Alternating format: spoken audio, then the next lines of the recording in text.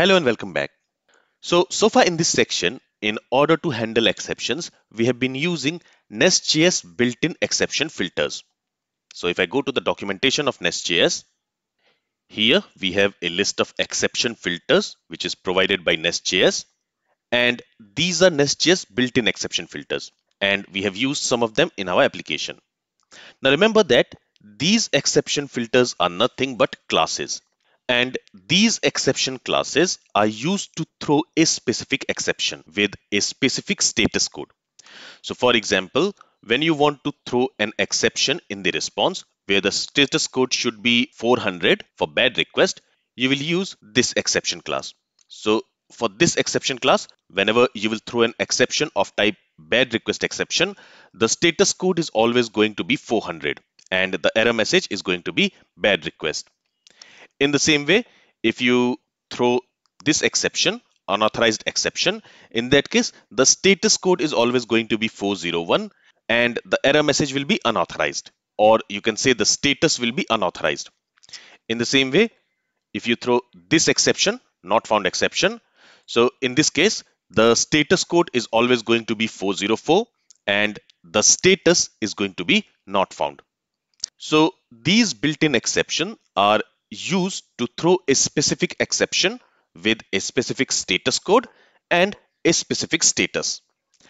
And as I said, all these exceptions are nothing but they are classes. And these exception classes, all of them inherits from this generic HttpException class.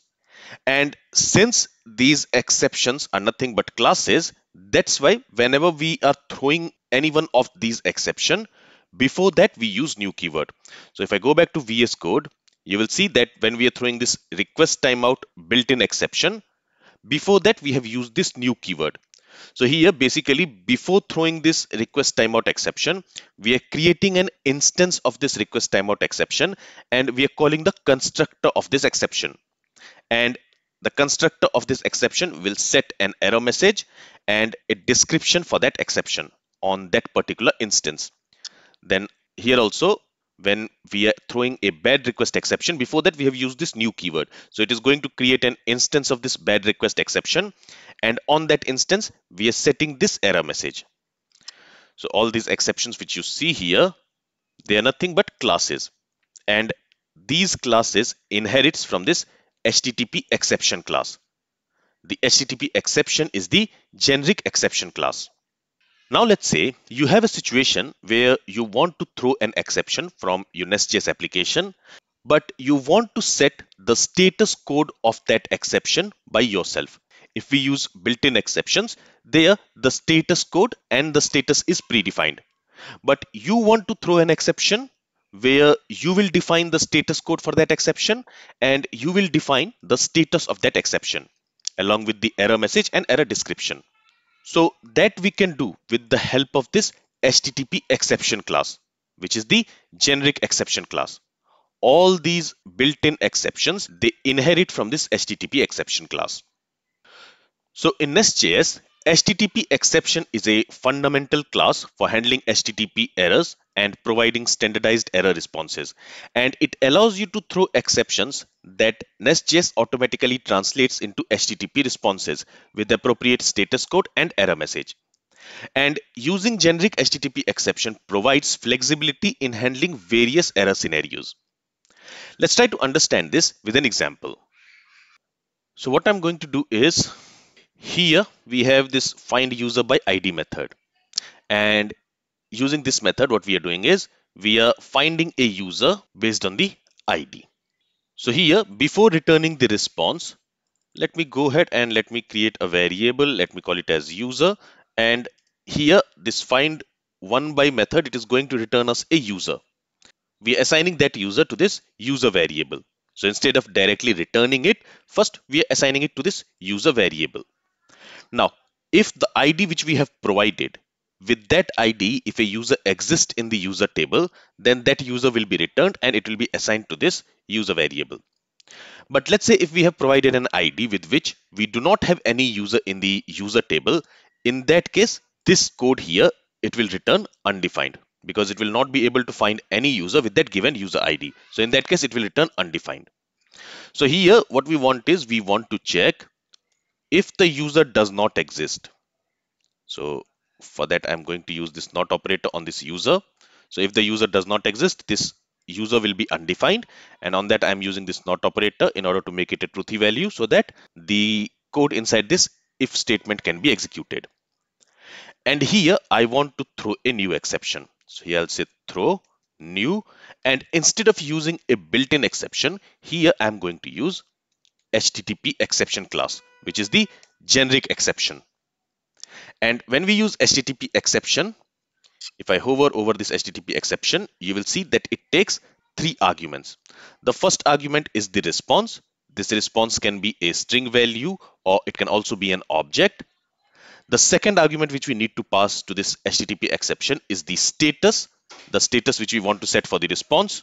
And the third argument here is an optional options object. And in that options object, we can set some options for the response. So let's see each of them one by one. So for the response, let's say I want to return an object. In that object, I want to first set the status, and let's say the status is going to be not found. And to set the status, we can use HTTP status dot, and here you can see a list of all the status which you can set. Here I want to set the status as not found because here the exception which we are throwing it because a user with a given ID was not found. So that's why I'm going to set the status as not found. Okay, then the second setting which I want to do here is I want to set the error message. Okay, and the error message is, let's say, going to be the user with given ID, or maybe here let's say the user with ID, and then I want to use this ID in this response. So let's use this ID was not found. Okay, and then you can also set some other properties if you want, but here I am only going to keep the status and the error.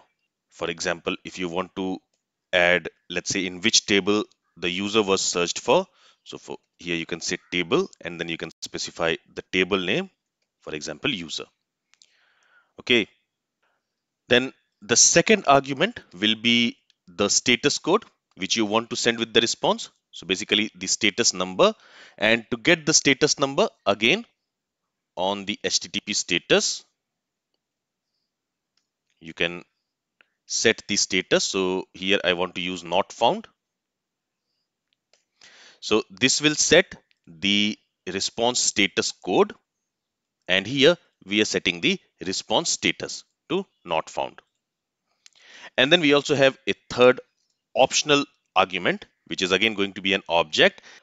Now remember that whatever you're going to set inside this third argument, inside this object, it will not be sent back to the client.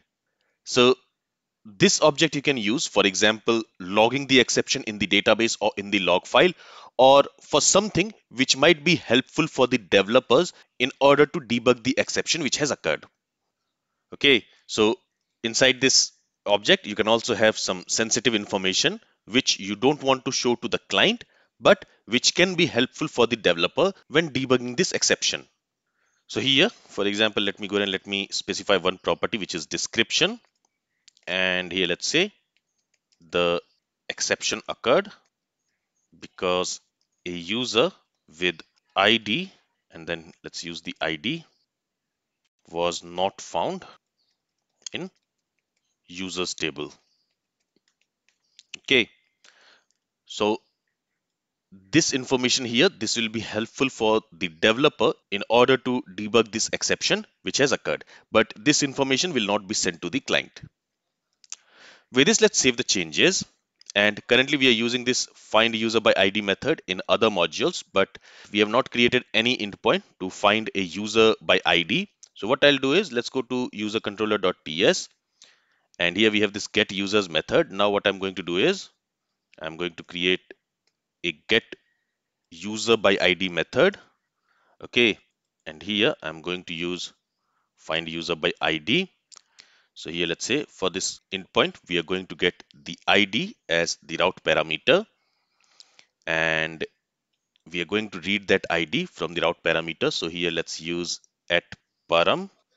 Okay, and using this at param, we want to read the value of ID parameter, and we also want to convert it to integer type. So here I'm going to use parse int pipe. Okay, and then let's specify the parameter name, which is going to be ID of type number. All right, and let's pass this ID to this find user by ID method. Let me save the changes in the controller. And now let's go to Postman. Let me create a new request here. So here, let me copy this URL. Let's open a new tab. Here we want to make a GET request to this URL. And here I'm going to pass the ID as 11. Okay, if I send the request, it says cannot get. Let's see why we have this error. So here we are making a GET request. We are calling the find user by ID method. Here we are finding the user. If the user does not exist, we are throwing an exception. All right, but if the user exists, in that case, we want to return that user object. Right, let's save the changes again. Let's go to Postman. Let's send this request one more time. And now you will see that the user details with that user ID has been returned here. But in our user table, we do not have any user with ID 100. Right. So in this case, if I send the request, you will see that now we are getting this 404 not found response. And this response we are getting because from here we are throwing an HTTP exception where we have set the HTTP status as not found. This is our error message, and the status code will be not found. And for not found, the status code is 404. So that's what you will see here in the response. And here you will also see that the user with ID 100 was not found.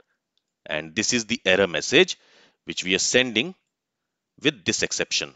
So if you see, error here is the user with ID, and then the ID for which we want to search the user was not found. And we should also see the table.